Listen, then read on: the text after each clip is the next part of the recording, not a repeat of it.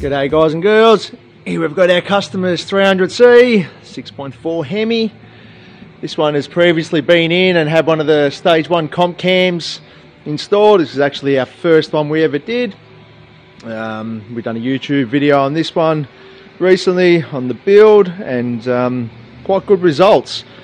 But like all the customers, they always want to push it a little bit more and see what it does, and the customer's been great and allowing us to do a little bit of development on his car. So we've now changed the camshaft out to the comp cams stage 2. So the previous cam was the stage 1 218 228 NSR comp cams, and that made 374 kilowatts and 626 newton meters, which is pretty healthy. Now with the stage 2, we've gone, it's a 222 230 comp cam, and it's now 383 kilowatts, 651 newton meters.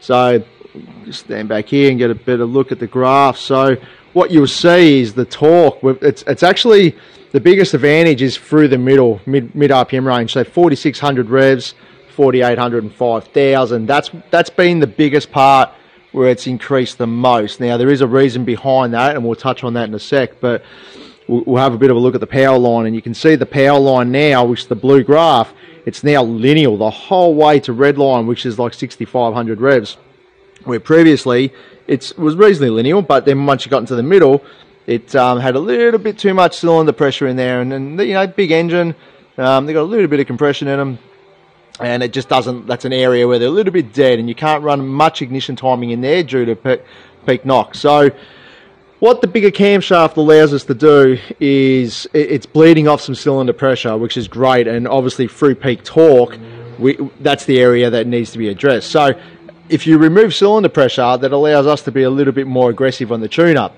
So a few more degrees of timing, and obviously then we can start to smooth out the power band and clean up the torque line, and that's essentially what we're trying to do when we're tuning the car, is get a nice flat and open torque curve, and that's what we've got now with the bigger camshaft. So yeah, so if you're trying to work out why there's a bit of a dip here, well, the littler camshaft, I should say, just doesn't quite give us enough cylinder bleed off, and the bigger camshaft just gives us just enough to add a bit more timing, and that little bit of timing makes a world of a difference in this engine and just gives us a much flatter torque curve. So if you come across to this screen, this is just a straight torque line.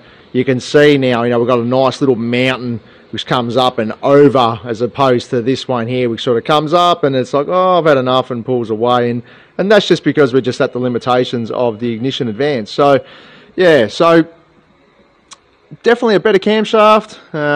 If you ask me which is the best one to go for now, I'm going to say the stage 2, absolutely.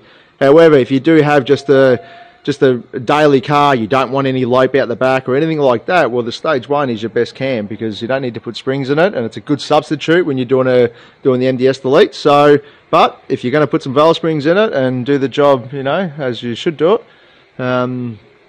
definitely the stage 2 is the way to go. So now, a lot of research we did prior to this was that the stage 2 cam actually loses bottom end power and torque, but that's not the case here. We've done our own development. We've now just confirmed for our own eyes and our own sanity that yes, the stage 2 is better. Bearing in mind, this is all done on the hub dyno, so there's no tyre influencing, or it is what it is at the end of the day. And yes, the figures are slightly higher because it's on the hub, but these are accurate, repeatable figures. I can do back-to-back tests on this and I get the same figure every time. So that's your stage 2 versus your stage 1 comp cam.